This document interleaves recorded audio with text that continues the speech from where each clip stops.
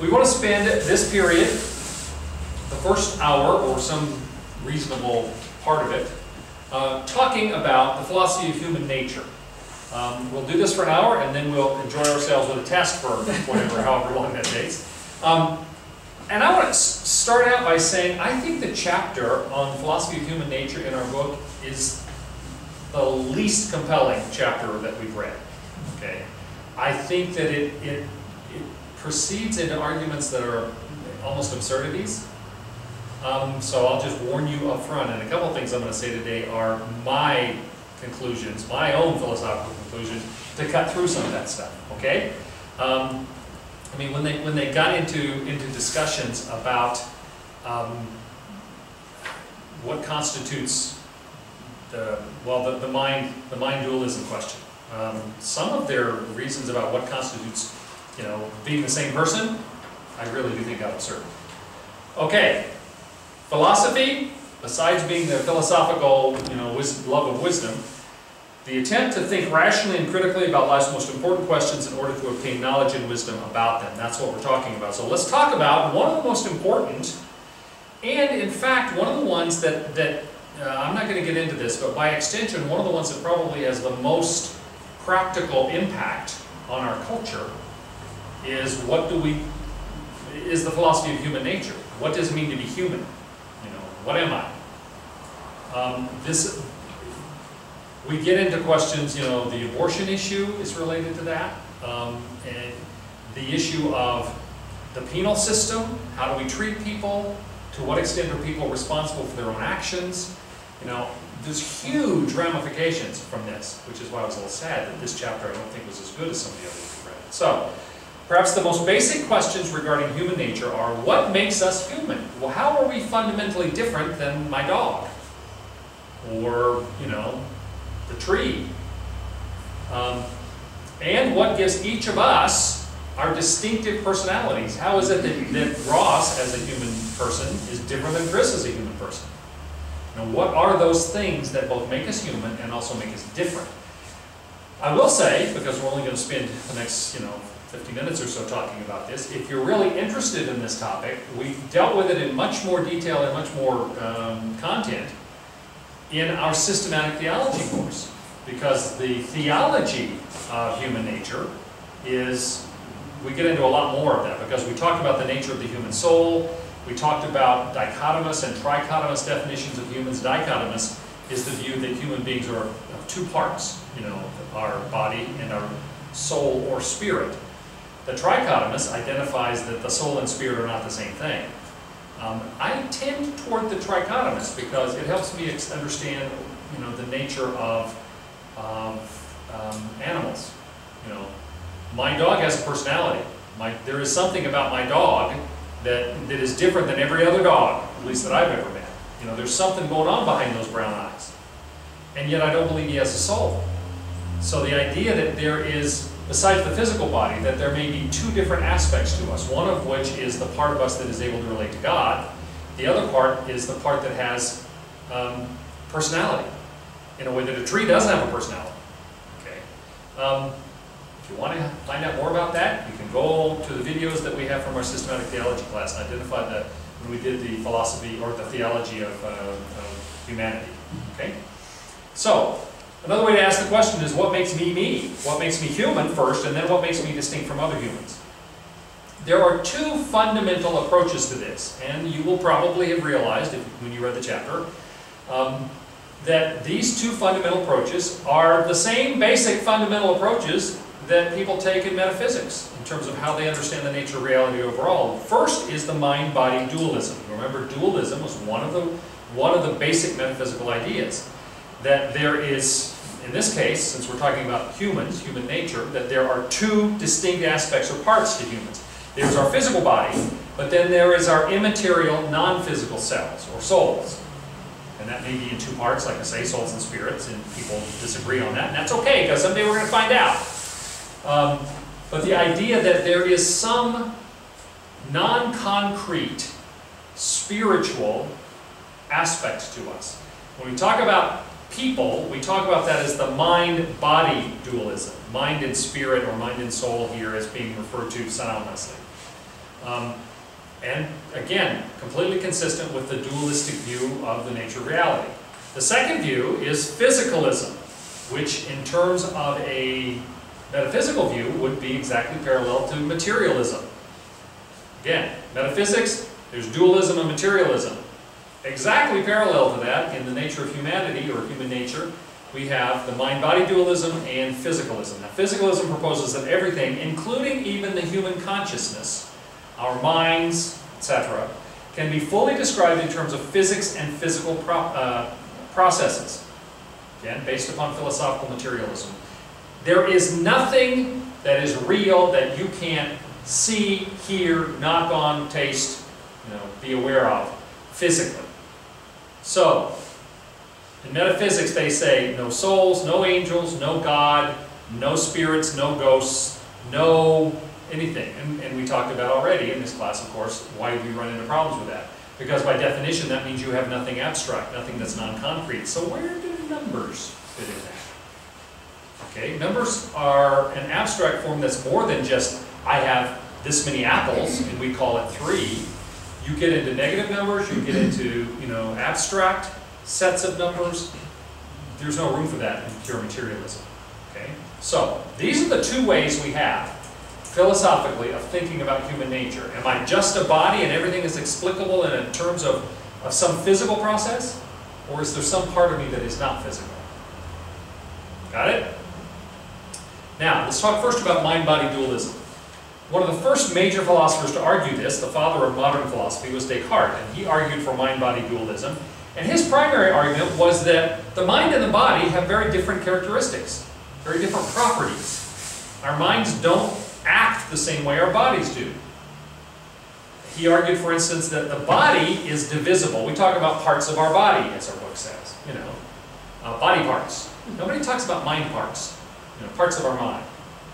That the mind is indivisible, the body is divisible. Now, in more recent times, one of the arguments against that is to say, well, we have schizophrenic people with multiple personalities, which is a kind of division of the mind. And so there are some arguments against that. Descartes' arguments, while he sort of started the thinking process, are not the compelling ones anymore for mind-body dualism. He also talked about the fact that the mind and the body are different in that everything you do in the body, if there's somebody there to observe it, should be observable. Whereas there are private parts to your mind. There are aspects of self-awareness and of thoughtfulness that nobody else is privy to but you. And does that not define it as being a fundamentally different kind of thing? Well, the radical materialists or physicalists, when we talk about human nature, would say, if they could see inside your brain, then they would see chemical processes going on. Right? So they argue against that. So we have to recognize, well, Descartes started the process, and we have to give him a nod. His arguments are not the most compelling ones anymore. But we do have several other arguments in favor of mind-body dualism. The first one is the argument from subjectivity. This says that the human mind has a sense of I, of me, being a subjective being. By the way, none of this stuff is on the test. As I think I told you, in case anybody wants to worry. I think I told you that the test was going to go through the 5th week, which I thought was enough. Okay. I can perceive that I have a self-awareness, and I can perceive that other cognitive creatures, other thinking creatures, have their own version of self-awareness, even if they're not people. You will remember in the book they talked about a groundbreaking article that's written is what would it be like to be a bat? Well, by asking that question, that philosopher, it was written by a philosopher, not a naturalist, that philosopher was saying the bat has some perception of what it means to be a bat. He's got some cognitive awareness. He makes decisions, that I think I'm going to find something to eat. Or I think I'm going to fly over there and poop on that yellow wall at Ross's house, which they do a lot. And so there is some sense in which there is a cognitive awareness in every animate creature. By that I mean every moving, not trees, not plants, but every mammal, every animal. And yet none of those characteristics exist in non-cognitive beings. We don't have a sense, we don't perceive a sense that that tree has a self-awareness some down deep inside of treeness, that he is a tree. And yet all cognitive beings, we have some sense of that. We can put ourselves in the mindset of understanding what would it be like to be a bat. Okay? So that's one argument, which suggests that our mind is fundamentally something different than just physical processes, because we can conceive of the cognitive self-awareness of other thinking creatures. All right? I don't expect that to change your life, but it is one of the arguments for it. Okay? A second argument is the argument from qualia. Qualia is a good word for you to know. Qualia means the properties of, or characteristics that we perceive in other things. The redness of an apple, the sweetness of a grape, the color of a sunset, all of the things that are not, that it's not just the properties of things, but what our perception, the aspect of it that reaches out into us, those are called qualia. So humans are constantly perceiving qualia, these phenomenal, and when we say phenomenal, we don't mean wow. Phenomenal means the phenomena that we are exposed to. Phenomena means the real world and how it's perceived. Okay, so the phenomenal quality of things, those are the qualia. We perceive those things in all of our perceptual experiences. Everything I see, everything I hear, everything I taste and touch, I'm getting these sense perceptions that I then interpret. But there's no physicalist description of my brain that can account for all of those actualities of perception. Now you can say, I'm touching this and it's stopping me from moving forward and there's a physical sense. But the sense of coolness, okay, where in my brain, coolness or hardness, or there are lots of those kind of qualia that are more than physical in their description. They actually have a cognitive quality that you can't explain in terms of just being a physical body and experiencing it. Does that make sense? It's almost as though we're saying there are value judgments about all the things that we experience. Oh, that red apple looks great. Okay, that's more than just a physical thing going on. I'm taking in, perceiving, and evaluating my perceptions about things all the time. And that's the qualia. And we can't explain how, if we're only physical bodies, how that could be the case. This sort of evaluative experience of sensual activities. Okay? The third argument is the argument from intentionality, the idea that mental states often refer to things outside themselves that don't involve any kind of physical relationships. We can think about stuff in meaningful ways. I can remember my mother, who died a number of years ago, and what she was like and her characteristics, and I can have feelings about that. How is that a physical process? How can that be determined to be purely a physical activity? There's something else going on there, the mental state. When I think about things that are not me, and not something that's right in front of me, not a physical something I can touch or see or experience right now, but again, it's kind of an abstract, memories, projections. I can imagine what it would be like to go to the moon. Now, what possible physical explanation can I give for how that thinking process would occur? It seems to be completely outside any physicality when we talk about thinking about things that no physical object is involved. All right? So, those are some of the arguments for mind-body dualism. Now, in addition to that, we obviously, as Christians, take very seriously Scripture, which makes it clear to us, that Scripture talks about the fact that, our bodies will die, but we will continue. That some part of us, mind, spirit, you can call it whatever you want to. Well, I've been using mind and soul synonymously. That something will continue. And so we have a biblical, theological stance on that. But this is a philosophy class. In fact, that should have been the way I responded to John's question before about the Holy Spirit when we were talking about how we make moral decisions. Yes, we believe the Holy Spirit is in us and it guides us and it directs us, but this is a philosophy class. Right? It's philosophical theology, but I said from the outset that we were going to be focusing more on the philosophy side because it's an introduction. And so we need to philosophical theology involves then beginning to do theological assessments of the philosophy, and this is a basic introduction class.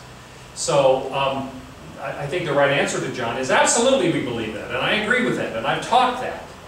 But from a philosophical point of view, we're dealing with other ways to perceive it, and it's valuable for us to do that because then we can communicate with people who don't start with that presumption that the Holy Spirit is real and in us. So we're talking about other ways we can understand and argue about, argue meaning not a negative, but rather make statements for why we believe that the body and our mind or soul, the non-physical part of us, both are real. So, but criticisms of this involve, for instance, what's called causal overdetermination. If we have a body, and if we have a mind or soul, however you want to perceive that, obviously those two things are interacting. There are some practical ways that we can experience physical symptoms if our mind is in the wrong place, okay? And things that happen to our body can affect our mind, things that happen to our mind can affect our bodies. Obviously there's crossover going on there. They're both parts of us. But what is the nature of that interaction? When we talk about our experience of things, I see a beautiful red apple and I take it and I eat it and I taste the sweetness, and it goes into my system and my body breaks it down and it uses the nutrients for that and everything. Well, my mind was involved in seeing it and liking it, and wanting it, and getting it, deciding I'm going to do this.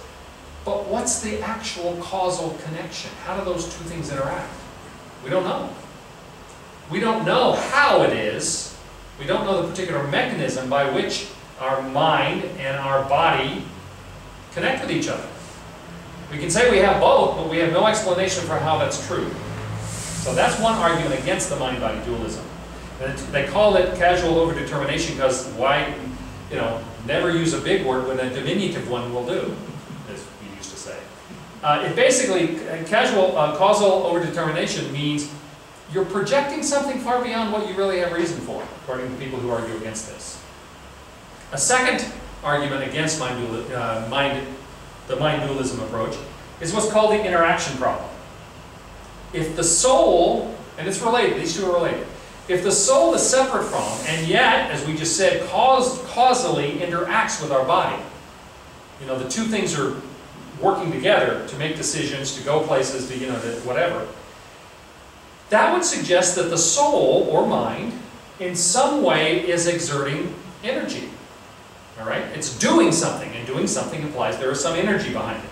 Well, we know where the energy for our body comes from. It comes from the fuel of what we eat. Where does the energy from our soul come from? Again, these are people who are arguing against this. The suggestion, the second law of thermodynamics, which is the law of the conservation of energy and matter, says that energy cannot be either created or destroyed. It can only be moved around. There's a constant quanta of energy that exists in the world. Well, if we can't say how is our soul powered, then does it have its own energy source? Is it creating energy? And so the argument is that doesn't fit with all we know about the way energy works. And so there's an argument there. Now,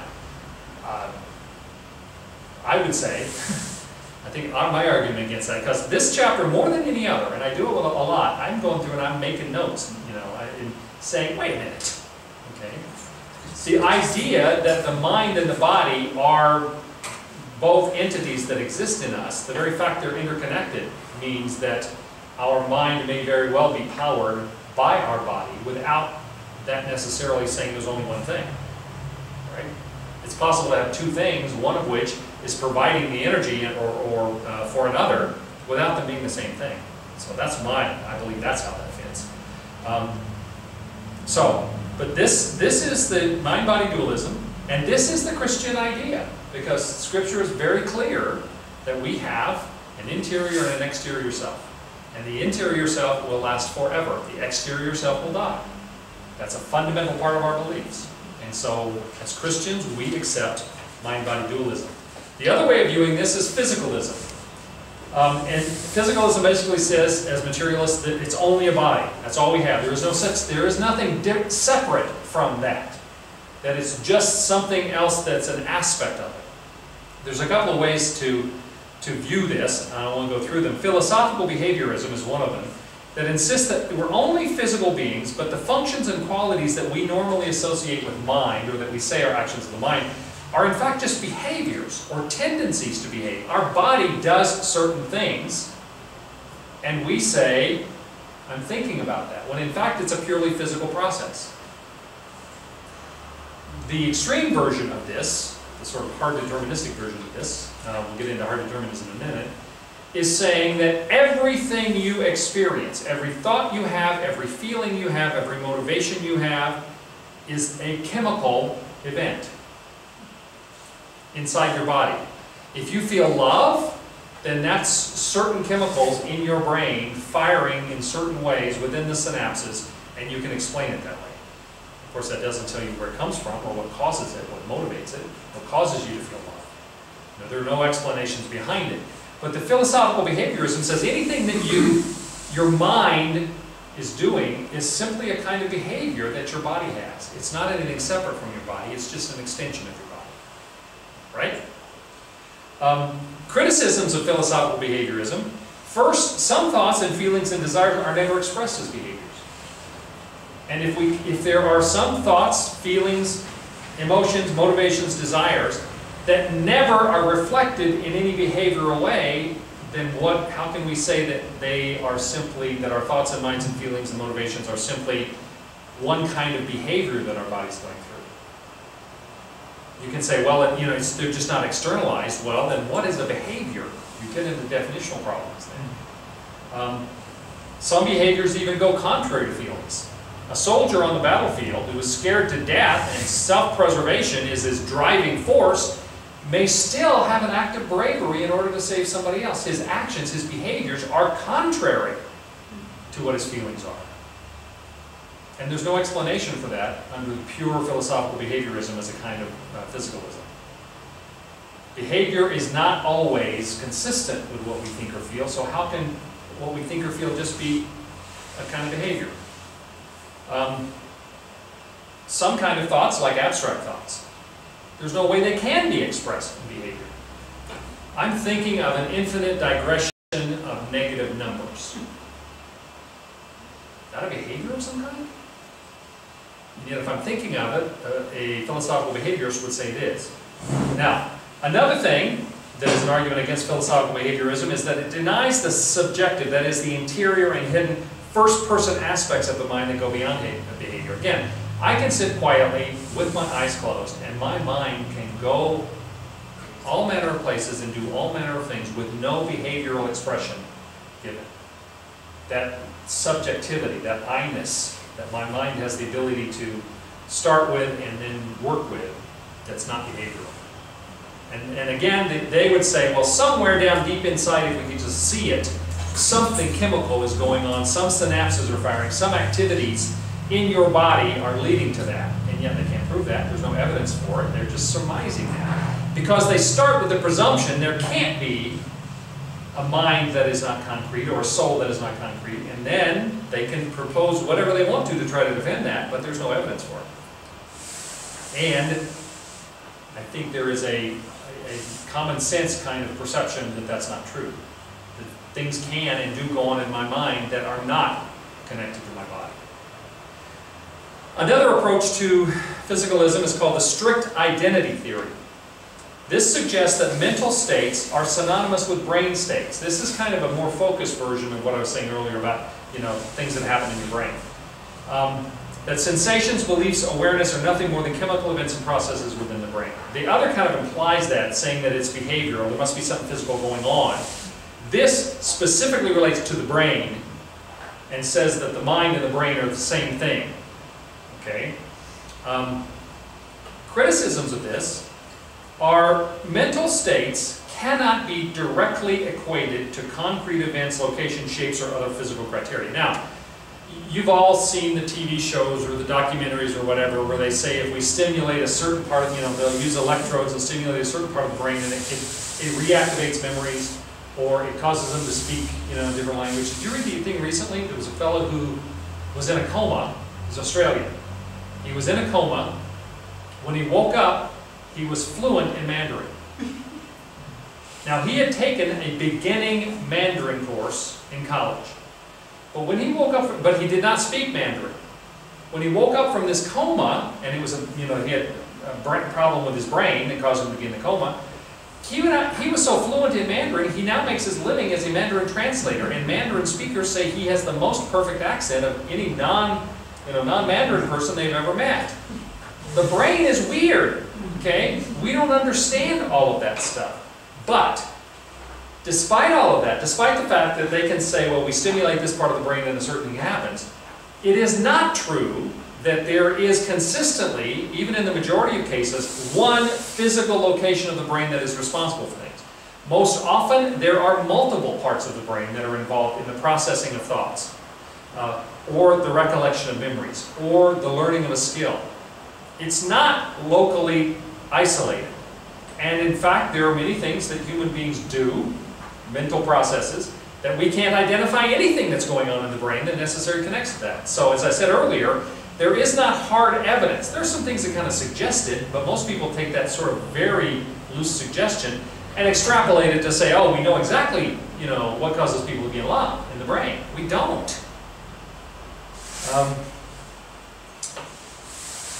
So no hard evidence to support all mental activity, such as subjective awareness, perception of quality, intentionality. None of those are things that we can identify where in the brain those things happen. Now there's a group of an offshoot of strict identity theorists called eliminativists. Call themselves, squirrely guys. The names they come up with, eliminativists. They insist that the only problem is science hasn't found all the answers yet, but that they will. Okay? It's funny to me that people who follow scientism, the belief that science is the only way to real truth or understanding, are astonishingly quick to say, well, we don't have the answers yet, but we will. Man, is that an act of faith? Is that not a statement of faith? Charles Darwin said that, no, we don't have sufficient fossil evidence, for instance, to prove direct evolution by natural selection from lower forms of animals to humans. But he said, we will. He said, within a generation, I expect we'll find all the fossils we need to prove it. We never have. Ever. There's only one fossil that's ever been identified as being possibly demonstrative of a move from one animal species to another. And that is one fossil that appears to have both the characteristics of lizards and of birds. And it is seriously questioned as whether or not it's authentic. Because the guy that found it sold it for a lot of money, and it's believed it may be fake. And then there's a very strong, disagreement on that. But I think we need to recognize that some of the people that maintain these scientific ideas when I say scientism, remember, scientism is the belief that science is the only source of truth, and that there is nothing other than empirical, the things that can be proven by empirical evidence. Those that maintain that, it's astonishing if you pay attention and think about it, how often they make huge leaps of faith. Like the empiricists saying, oh, well, this is still valid because we just haven't found those things yet. But we will. Okay, call me when you get it. And we will rethink this. I'm being a little snippy today, sorry. Another version of physicalism is functionalism, and that says don't focus so much on what the brain is, whether it's connected to the mind or is the mind, or whether it's, but focus on what it does. In other words, the best way to understand that is to think of the brain like a computer, and it does certain things. You don't have to know all the details of how it's wired, or how the programming was done, or all of that, but you can be aware of the things it can do. So think of the brain that way. Functionalism, as you might think, it talks about what is the function, what does it do? It looks at the brain as the human mind, which they believe is the brain, that the human mind is just an expression of a very sophisticated computing device. And those who are strict functionalists say that eventually artificial intelligence will proceed to the point where it will be able to demonstrate not just computing capabilities, processing capabilities, but will demonstrate beliefs, intentions, and even self-awareness. That's the source of all the scary movies about the future. Terminator is when Skynet becomes self-aware and decides the real problem is all those people. Let's get rid of them and everything will be fine. Or this idea of, there have been all kinds of, Will Smith had a movie about robots that become self-aware, and et cetera, et cetera. This idea that at some point, computer devices will develop an artificial intelligence to the extent that they actually have all of the what we think of as human characteristics, like self-awareness or sentience, beliefs, intentions. They will be motivated by desires for things, not just a result of programming. Some people believe this so strongly that they believe, and Dennett is quoted in the book. Dennett is one of the new atheists, by the way. They don't say that in the book. Daniel Dennett, along with Christopher Hitchens, who died 2 years ago, and Dawkins.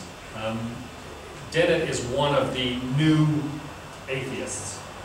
And one of his beliefs is that we are just the most sophisticated computer imaginable and nothing else. And the time will come when we'll be able to download our consciousness into a machine and therefore live forever. Some people believe this so much. I can't remember his name. Kahn? Starts with a K. A really advanced scientist. He's an inventor. He's invented all this stuff. He loved his father, has never gotten over the loss of his father. And so his life project now, in between inventing new vacuum cleaners and stuff that made him very, very, very wealthy, is he is collecting every recollection that anyone has of his father. Every piece of material, and this involves trying to recover letters he's written and clothing that he wore. He's got a small warehouse full of this stuff because he believes at some point that the accumulation of all this information, all of this physical trappings of his father's life, will allow him to program a computer that will basically be his father. Now, other people say, how sad. He can't let go of his father, and so he's hoping to resurrect him someday in the form of a computer memory. So, there are people who are very serious about this. Criticisms of functionalism, the idea that the brain and the mind, therefore, is simply a very, very advanced computer system, and so therefore it is in the same way. See, the example here, a computer can talk to you. It can answer questions. We have levels already of artificial intelligence. Now, that's weak artificial intelligence. Somebody who says that artificial intelligence will actually become self-aware, those are called strong AI believers, artificial intelligence believers. But weak artificial intelligence believers are the ones that say, I can create a machine that will answer your questions, perhaps projects a holographic image that you can interact with, but still all that's going on is a computational kind of background. All right? The strong AI believers think someday it truly will become self-aware. They're not nearly as frightened of that as they should be if they think it's true. Critics insist that the reduction of all mental states to causal or computational operations within the brain doesn't adequately account for the qualitative facts of human mental life. Remember, if you don't know this, you'll learn it for the first time, everything a computer does is broken down into binary. It's either zeros or ones. Everything, no matter how complicated the computer is. And somebody once said that the difference in humans and computers is that computers are really dumb really fast, and people are really smart really slow. Meaning we have capabilities that computers don't, but it takes us a while to get there. A computer, as it processes binary digital information, can do so enormously rapidly, but unless you're a strong AI believer, there is a point beyond which computers cannot process. They are limited to what they've been given. They can't create new, supposedly. So, I can remember when they used to say no computer could ever defeat a grandmaster in chess. Well, it happens all the time now. So yes, they're getting better at it. But at what point? The criticism is that perceptions and evaluation of, again, qualia, that's why that's an important word. Things like colors, not just perceiving, because the sensors, you can put sensors on a computer that will be able to perceive the difference in green and red, but to be able to evaluate them. Can a computer have a favorite color, for instance? Flavors, smells, tastes. Those who are critics of functionalism say that those kinds of aspects of not only perceiving but evaluating qualia are not within the abilities of any computational system that is not self-aware and human. Peter Searle, or not Peter Searle, I knew a Peter Searle, worked for World Vision.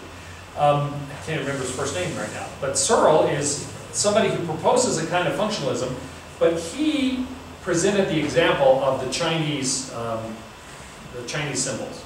Do you remember reading that? Somebody is locked in a room, and they're given a guide, a set of instructions that says, if you see these, if somebody hands you these Chinese characters, you respond with these Chinese characters. And the person does that. Well, somebody outside the room who does speak Chinese can ask questions, and then can get answers, and read those answers and understand something, so information is being communicated. But the person who's actually doing the getting and handing out, they don't read Chinese. They have no clue what's being said to them or what they're saying back. All they're doing is following a set of instructions that is rote. Well, Searle argues that that's all that computers can do, that they can do it more quickly, and they can, we're getting better and better all the time in terms of the subtlety of their ability to do that, but that fundamentally the ability to take in requests, look at a set of instructions, and then feed out rote answers, even if it's very subtle and very fast, does not constitute the same thing as self-awareness. Okay? And so he makes that argument. So those are the two aspects of what we think human beings are. What makes us human? Now again, as Christians, we would insist that there's an aspect of us having a soul. A soul that will, once we are created, live forever. But when we talk about philosophy, part of our goal here is to be able to interact in an intelligent, intellectual way with people who don't start with the theological premises we do. And so that's why we deal with some of these issues. Okay, let's talk for a minute about personal identity. We talked about what makes us human. Well, what makes us individually human? What makes one person distinct from all other persons? What constitutes personal identity? And what happens if a person significantly changes? Are they still the same person? They use the example in the book of the movie regarding Henry with Harrison Ford, who is injured. He's shot. And he seemed like a completely different person. His personality has changed radically. Is he or is he not still the same person? I mentioned a couple of times the television show Carolyn and I watch called Perception. And it stars, what's his name? Starts with a name. He's one of the guys that started Will and Grace. Not Jack. It was the other one. And in this, he's a doctor, a brain specialist who teaches at a university on matters of the brain. But then he's also a consultant with the FBI, helping them solve cases because of his understanding of the way people think, the way their minds work, etc. The unusual part about him is he is paranoid schizophrenic and he has visions. And one of the ways he helps solve cases is because when he has a hallucination and he's talking to people, sometimes what those people say to him give him hints and clues as to what's really going on that he had not consciously perceived. So, very interesting show, I think. They actually had an episode where there was a guy, a character, he was a biker, and he had tortured and killed this young woman. Well, in the process of being arrested, they actually had this on video because they tackle him in front of a police car, that video. They tackle him and they throw him on the hood of the car. Well, he had a gun, and he's going to shoot him. Well, when they threw him on the car, he ended up shooting himself in the head. It's not, you don't see blood or anything like that, it's not gross. Well, once he recovers. But once he recovers, he is the sweetest, most gentlest. Guards who had known him in prison before and said he was the most unruly, impossible, aggressive, dangerous guy they'd ever met, say he's a perfect prisoner. He's polite, he asks us how we're doing, asks us how our kids are. People who, everybody who had known him said this is not the same person. Now he remembered his past, and he felt sorry for what he'd done in the past. He apologized to the family of the girl he killed. Did not try to say he didn't do it. And in fact, some of the family members, at least initially, say, he's not the same guy, we don't think we can punish him. And so the question comes up, the psychologist, who is not a believer, he's very much a materialist, he's a physicalist, okay, I think. He examines the guy's brain and sees where the bullet went in, and then interviews him and talks to everybody who knew him, and he says, this is not the same person as the one who committed those crimes. And so, can you punish him for those crimes when that person isn't here anymore? Now, obviously, what I just said raises the question of what does it mean to be a person? That's the same premise of the regarding Henry, but I hadn't seen that movie. I did see the show. is a changed person. We're talking significantly changed. Still the same person if he retains the continuity of his memories. Some people say that. And this is the place that it gets, I think it gets kind of unuseful in terms of how it presents in the book. Is he the same person if he has the same body and the same relevant physical characteristics? People who believe this are motivated by a purely materialistic worldview because his physical body is all that he has. There is nothing else. Okay. Is he the same person if he has the same brain? Not like we can change it out, but some people who would say that the brain is the center of what it means to be human would say, got the same brain, he has to be the same person. Is he the same person if he has the same soul? And if so, how do we understand that? We believe that people, when they're born, we as Christians believe they're born with a body, and they are, the breath of God comes into them, the breath of the Holy Spirit, and we are made both physical and spiritual beings. Well, if the soul, and this raises the resurrection question, because after all, when we die, our bodies are gone, and something continues. So, if we believe in resurrection, then we'd have to say, if we think we continue but our body's gone, then we can't believe that it's based upon whether we have a body. We can't believe it's a brain, because our brain's not going to be there. That's part of our body. So, what else is it that causes us to be the same person after death as before death? And the book says some absurd things like, well, if somebody got blown up, then it'd be impossible even for God to put it back together. Excuse me, but didn't God put them together in the first place from what amounts to almost nothing? I mean, from an egg and a sperm, and everything starts from God can. So that part of the book seemed to be quite absurd in the way they thought it out. Or perhaps related to soul, which I believe is true. Perhaps a person is the same if they have the same character as reflected by their motivations. There's a part of me, and I believe that's consistent, because remember, when we become a Christian, it says the old things have gone away. All things are new. You are a new creature, a new creation. So are we not, to that extent, a different person? God's grace takes away our responsibility for all the things we did before, as we are forgiven for our sins. Now, the penal system may not. You may still have to sleep in the bed you made.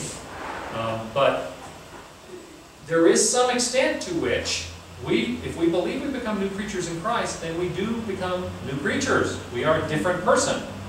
And one of the things to me, in some of those arguments about, from regarding Henry and from the TV show Perception, a person is the same person if they have the same character as reflected by their motivations. If they have a completely different character, if they have a completely different set of motivations, I no longer am driven to commit violence just to prove I can. Power, greed, those things don't drive me. Are those not the same comparisons we're making when somebody becomes a Christian? Our character has changed because our motivations have changed. And while we may in one way say we're the same person, in another way it's very biblical to say we are a different person. And so those questions come into it. There's no simple answer to that. Those are simply the aspects that I think it's worthwhile for us to think about.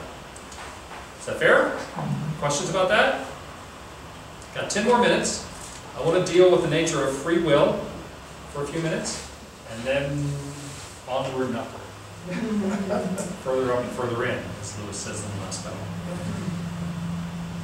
The aspect of human nature, do we have free will?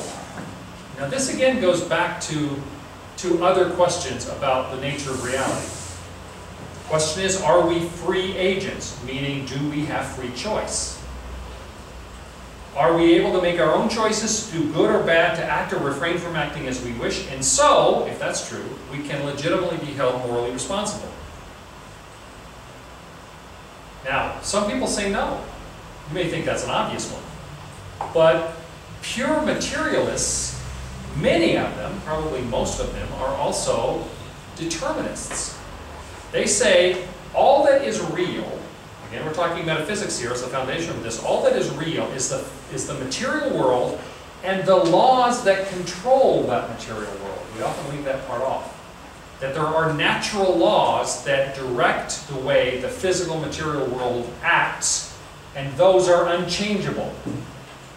Well, somebody who believes that that's true, materialism, and that there are natural laws that are unchangeable that direct everything, if we are only physical beings, that's all we are, and we are subject to that, and those are called determinists, somebody who believes that everything is predetermined by the natural laws, unchangeable natural laws that run the material universe, a determinist would say you ultimately are simply doing what you are. You're acting out what you are.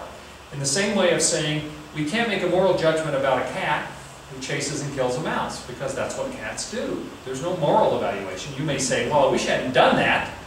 You know, we have, like 3 or 4 times a year, we have a nest of cliff swallows, a nest of swallows on our patio, our terrace. And these birds keep coming back, and they have, like I say, 3 or 4 broods, what do you call them? Babies, sets of babies, and there's usually 3 or 4 or 5 even. Well, one of them one day, just as he was learning to fly, fluttered down, you know. I didn't see how he got there, but he got on the floor and got in the hallway, because we usually leave the door open, and Slick got it. Now, I think Slick was upset about it afterwards, because, I mean, he just went after this moving thing, and then he backed off and he was like, what? You know? I couldn't be mad at him as though he had done a moral wrong, because he's a dog and he's a hunter, you know? Basenjis are hunters. They have a very strong hunting drive. So while I was very sad he did that, and I wish he hadn't, I couldn't say he had done something morally wrong. Well, somebody who believes in pure determinism, as a version of materialistic view, would say that whatever human beings do, we do it because that's part of our nature. We are driven by natural laws, and therefore, ultimately, we can't be held morally responsible. You begin to see a problem with that. But we have to ask, what is the relationship between human freedom, the ability to make our own choices, and determinism, this idea that everything is run by natural law that is unchangeable, just like Slick is a dog whose nature is to hunt. And I can't be mad at him if he jumps on a bird that's in the hallway. So the idea is determinism is the materialistic idea that all things must act according to unchangeable natural laws. That's what determinism is. It's a version, an offshoot, if you will, of materialism. There are 2 ways of understanding this relationship between human freedom and determinism. The first one is called compatibilism. Compatibilism means that the people who maintain this say that human freedom and determinism are logically consistent. That you can both have human freedom and also be required to act within the natural laws that drive you as a physical creature. Now, for that reason, because they depend upon natural laws being unchangeable, irrevocable, even though they maintain human freedom, compatibilists would say, you know, they believe in natural law, not supernatural. Then incompatibilism says that human freedom and responsibility are not compatible with determinism. That we have free choice apart from any natural law that forces us to act in a certain way. So let's talk about those 2. Let's talk about incompatibilism first. We'll be done in just a few minutes. Incompatibilism, remember, it says that determinism, the fact that we are controlled by natural laws that we can't change or do anything about, and human choice are not compatible. It has to be one or the other. Either we're free or we're under determinism. It can't be both. That's incompatibilism. Hard determinism is the extreme version of incompatibilism, which says, it's basically reflected in what's called the consequent argument. Our acts are the consequences of the laws of nature and of the past, everything that's led up till now. And that being true, we aren't free. We can't make free choices. It is our nature, which is part of natural law, and it is what has happened before, that forces us to be how we are and do what we do. And so therefore, we technically can't be morally held responsible. Now society may say, well, you know, Lynn isn't morally responsible for having killed 19 people, but we need to do something to keep her from doing it again. So it's not your fault, but I'm sorry. You know, you gotta go. That doesn't mean that they completely reject any idea of penal responsibility, but they don't believe it's a moral issue. Okay? Now, the other kind of incompatibilism is exactly the opposite. It answers the question in an opposite way. So hard determinism says the driving force is, these 2 things are incompatible, determinism and free choice. But hard determinism says determinism wins out, there is no such thing as free choice, really. The other side of it says these 2 things aren't compatible because determinism isn't real, and we do have a free choice, and that's called libertarianism, not political libertarianism. Okay, we're talking about that. This is philosophical libertarianism. The idea that humans have the power of, the way they define it is, we have the power of contrary choice, or the ability to do otherwise. We can choose yes or no, right or wrong, good or bad, left or right. And that is necessary as a component of moral responsibility. If I don't have the freedom to decide yes or no, if I only have one choice according to determinism, I can't go off that, then I can't be held. Libertarians would agree that I can't be held morally responsible. They say no, determinism can't be right because we do have to be held morally responsible. And in fact, there is something in us that says, you decide what's right and wrong.